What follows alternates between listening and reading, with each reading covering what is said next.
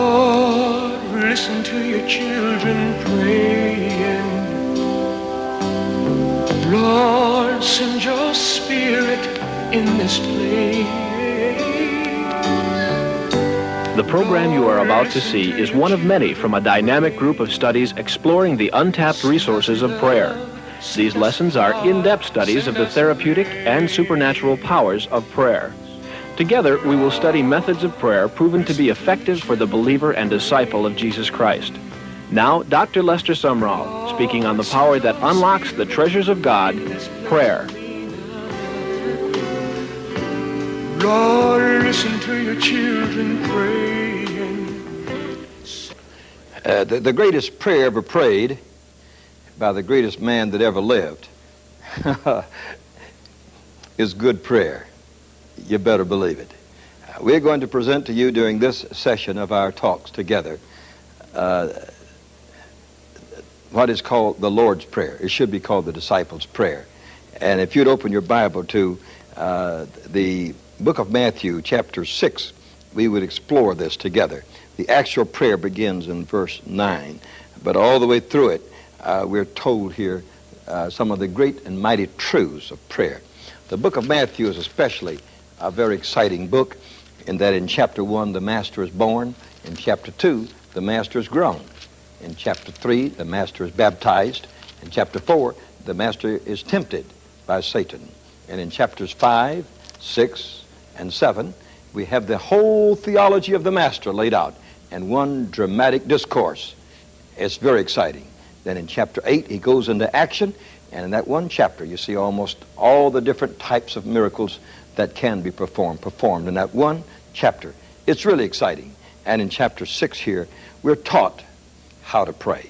Let us read it together, shall we? In the Gospel of Matthew, chapter 6, the Lord Jesus said these words, "After this manner, therefore, shall ye pray, Our Father, which art in heaven, hallowed be thy name.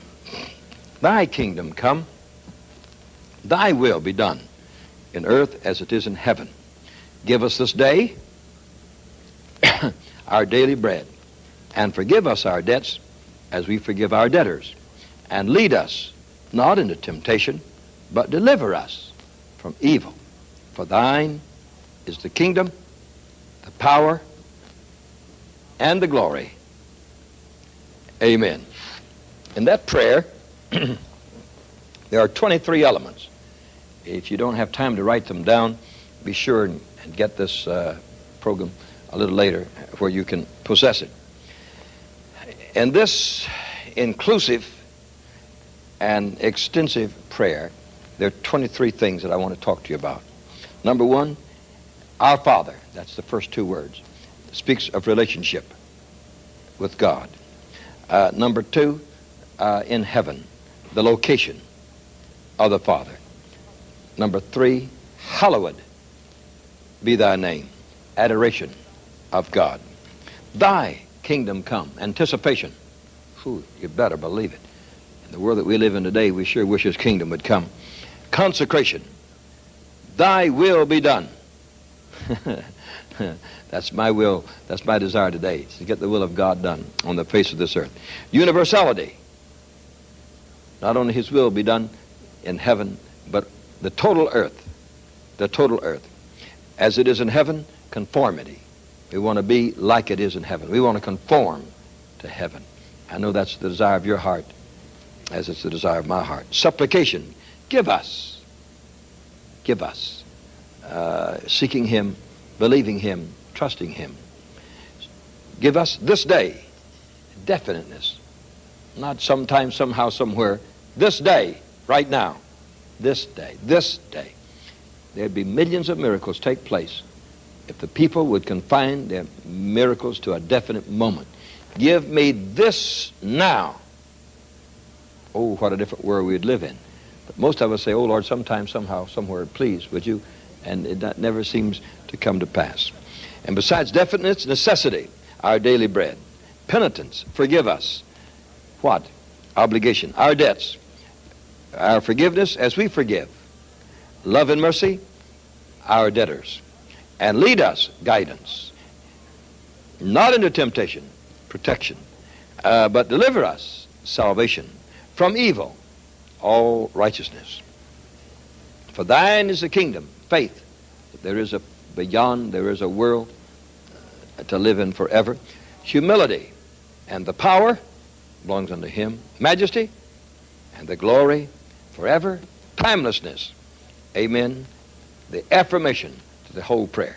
One should quit right there. That is what it's all about. That is what it's all about.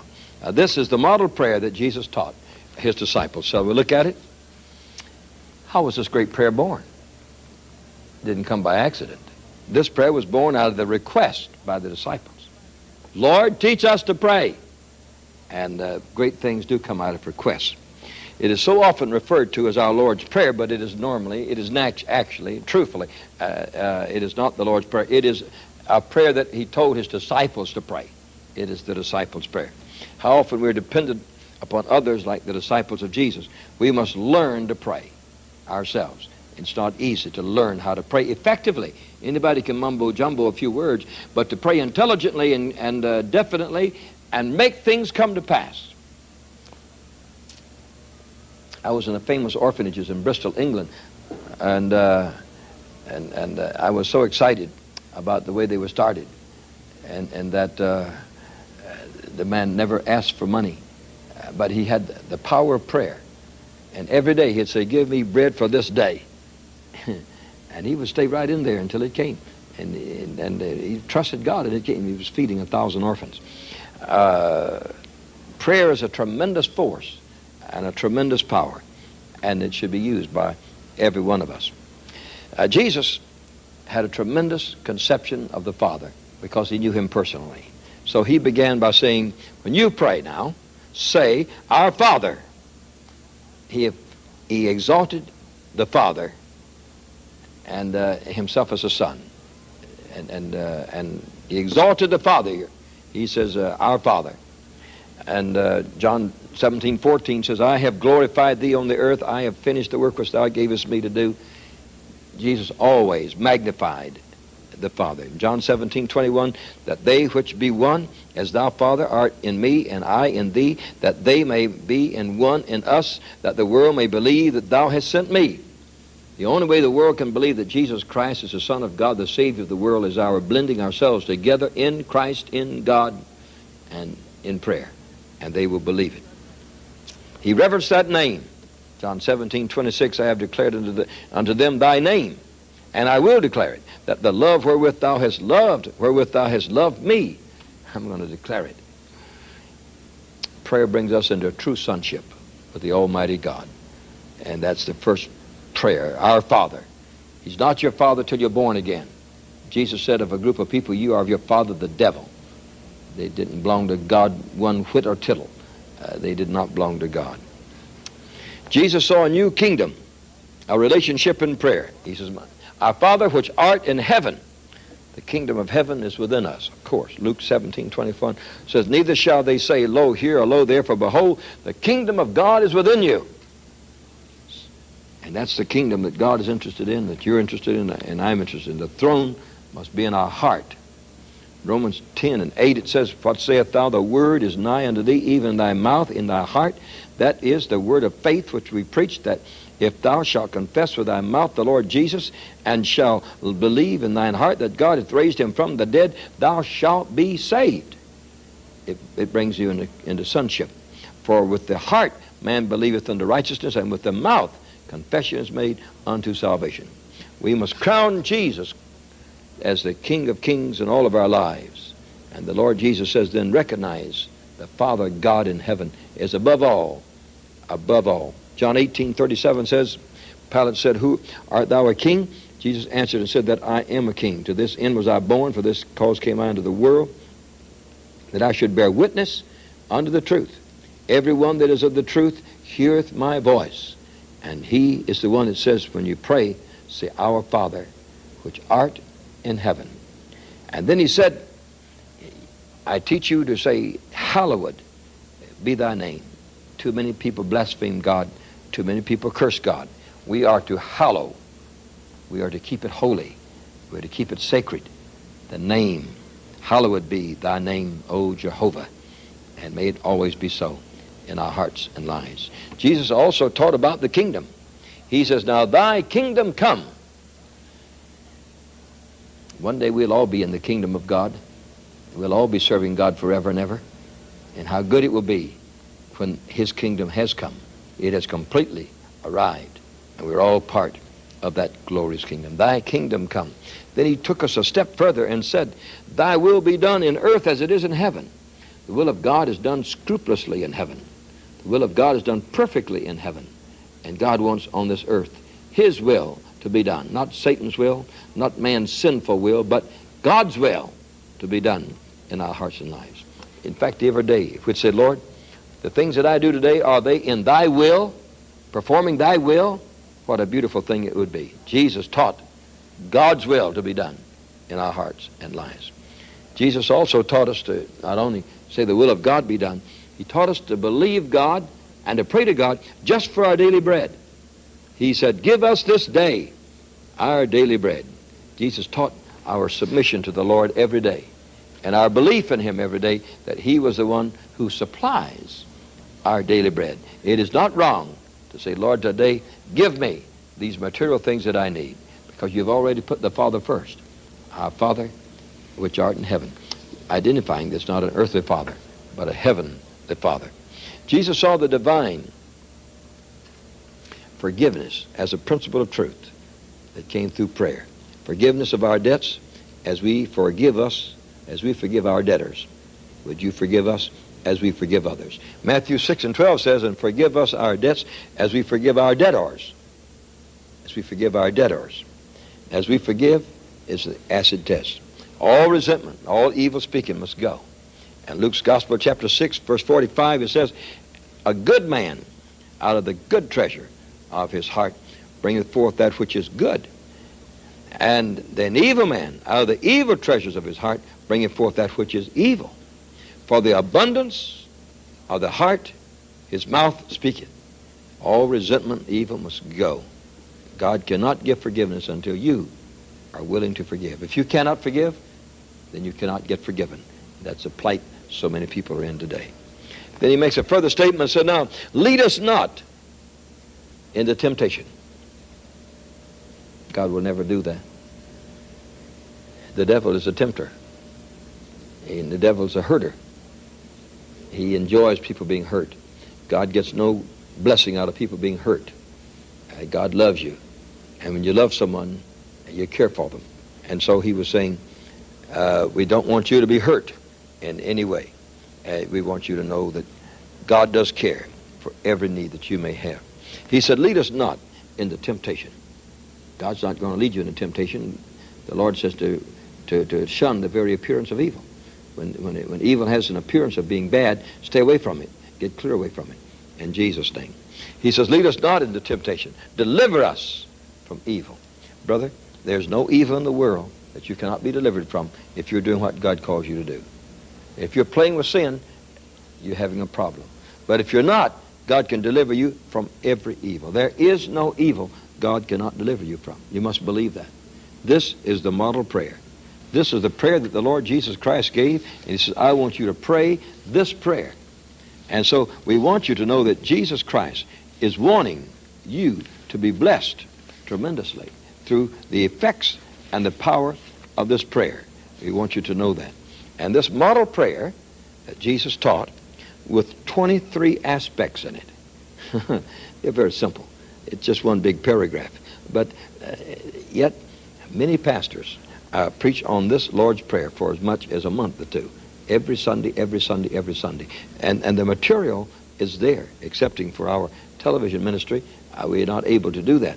We got to just lay it down to you quickly and say, grab it and hold it and keep it, and the Lord wonderfully bless you with it. And that's the desire of our hearts. And so the Lord Jesus said, now listen, I can deliver you from every evil, from any evil. It matters not what it is, you are delivered from it in Jesus' name. And how beautiful it is for you to find deliverance in that. Jesus had a vision of a world dominion in prayer. Not only did he say, lead us not into temptation, deliver us from evil, but he said, for thine is the kingdom. the power and the glory. The kingdom belongs to God. It is a glorious kingdom. All glory belongs to God. In 1 Peter 5:11, he says, to him be glory and dominion forever and ever. And that's 1 Peter 5:11. The power is all that God is. In Psalm 20:91, give unto the Lord, O ye mighty, give unto the Lord glory and strength. Oh, that's great. And that's what the Lord calls upon you that you might do. And so here we have these tremendous assertions of the power of prayer. That you can come into a new relationship with God. That's what begins with prayer. A new relationship. Our Father, not somebody else's, not grandma's. There are no stepchildren in the family of God. No stepchildren in the family of God. Not even any grandchildren in the family of God. You're all children. We're all equals in the family of God. And we want you to know relationship. And what Father we're talking about? That Father, which is our Heavenly Father. And when we approach Him, when we pray to Him, the first thing we say to our Father is, hallowed. Hallowed be thy name. Praise be unto thy wonderful name. Hallowed be thy name. Sometimes we forget to praise God. Maybe you have heard that we have in our country today blasphemers clubs in different cities. And they meet together to see who can out-blaspheme the other, and they give a prize to the blasphemer. They can say the dirtiest, filthiest things, and sometimes they almost go insane with their blasphemy of cursing God with a loud voice. And what a terrible thing it is. The very opposite of that, of course, is adoration, praise unto God.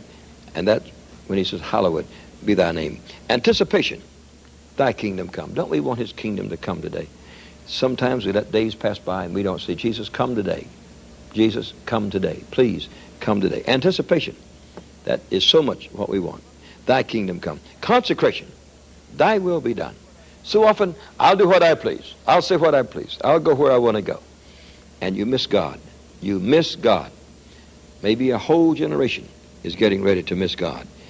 God wants us to say, thy will be done. Let the will of God be done in your life, my life, all of our lives. And then he says, whereabouts? In heaven? Yes. On earth, the whole earth. We're sometimes interested in our own backyard. Europe, Africa, South America, Orient, North America, South America. The whole earth. This is a total situation. And then he says, give us. God wants you dependent upon him. God wants you to be dependent upon him. Give us. When? Right now. This day. This day.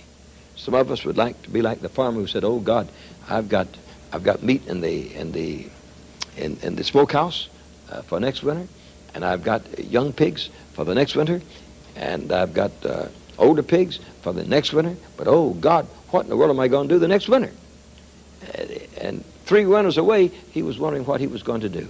God wants us to ask for today's need, today's help, right now, and he'll give it. He'll give it.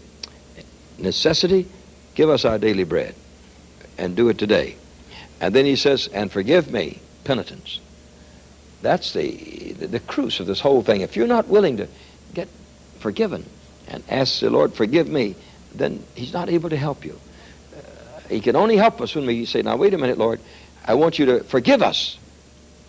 And what? Forgive us our debts. Forgive us our sins. Forgive us our negative things. Give us things that are wrong. As we forgive. Now that's a clause that kind of gets you in trouble. As we forgive. I believe this is very true here. Well, it was spoken by the Lord. It's got to be true. As we forgive means that you can only be forgiven the way you forgive others.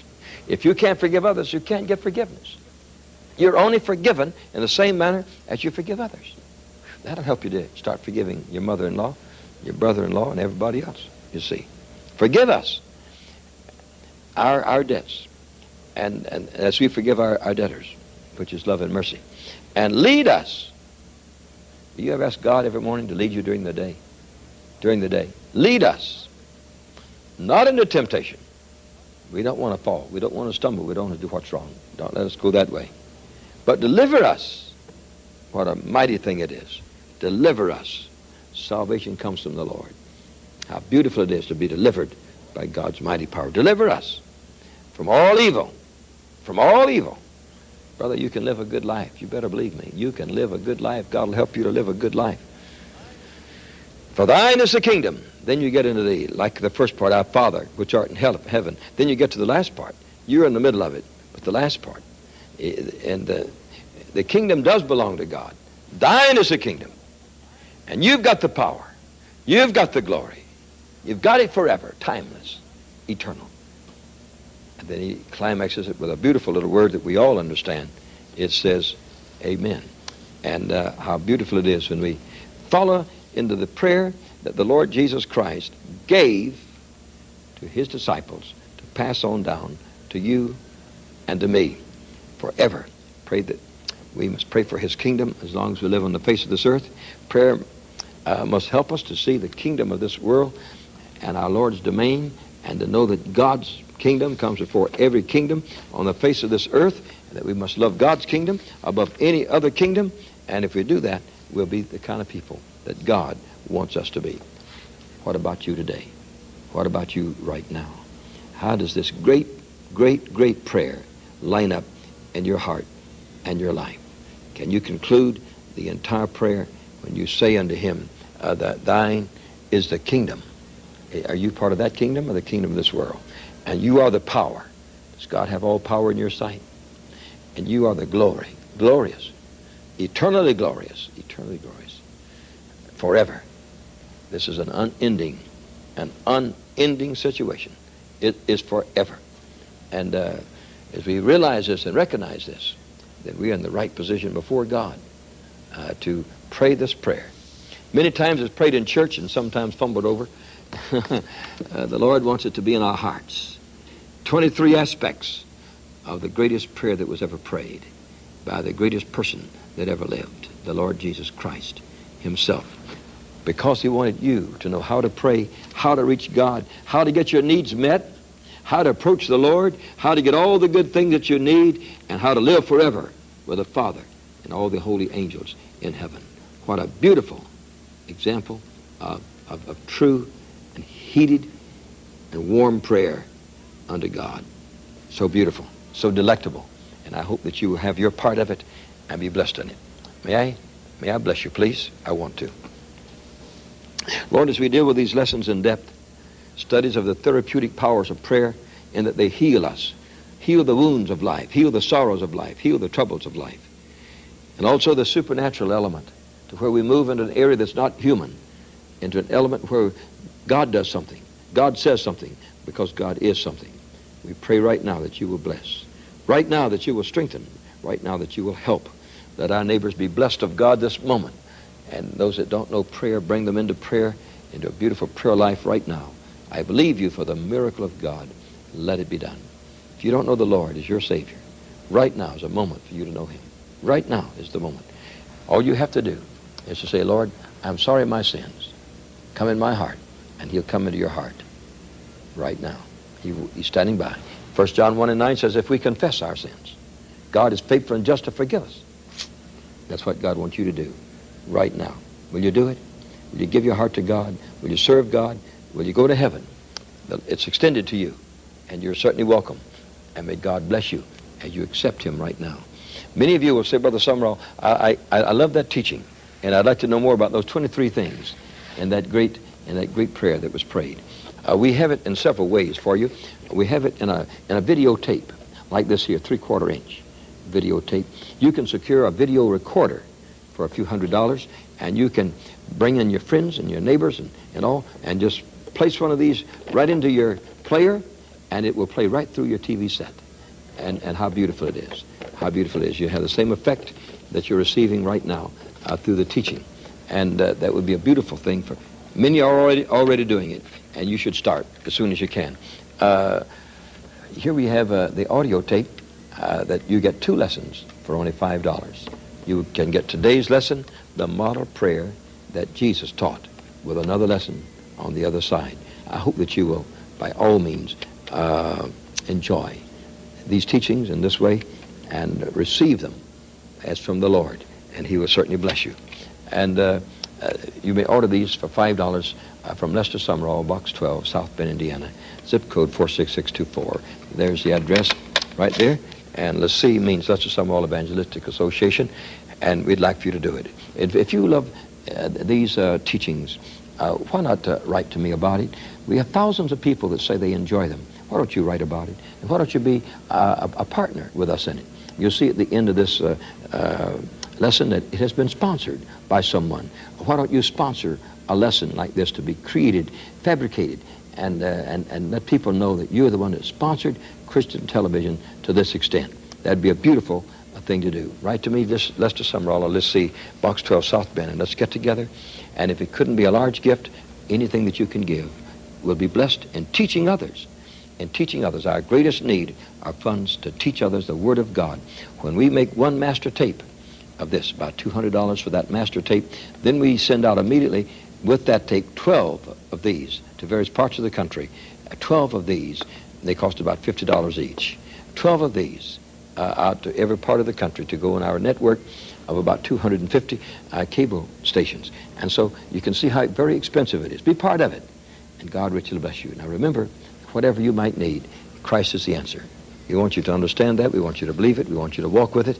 And we want you to enjoy fulfillment in His name. We want you to study that prayer that Jesus taught, because he gave it to you and He gave it to me. It's our prayer to pray.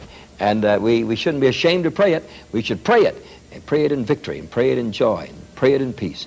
Let it go forth from our lips, and let it be understood by our hearts, and let it be a great prayer unto us. So we hope that you'll keep praying it, and that you'll keep believing, keep walking with Jesus. We thank you for being with us in our studio today. It's very beautiful to see you.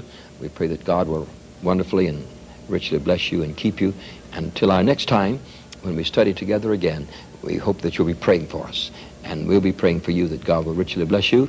Let us communicate one with another so we can know what God is doing in the world today, and all of us be part of what God is doing. We always tell our friends and neighbors, rejoice in God, keep your head up high, believe in the Lord, and remember, feed your faith and starve your doubts to death. Thank you.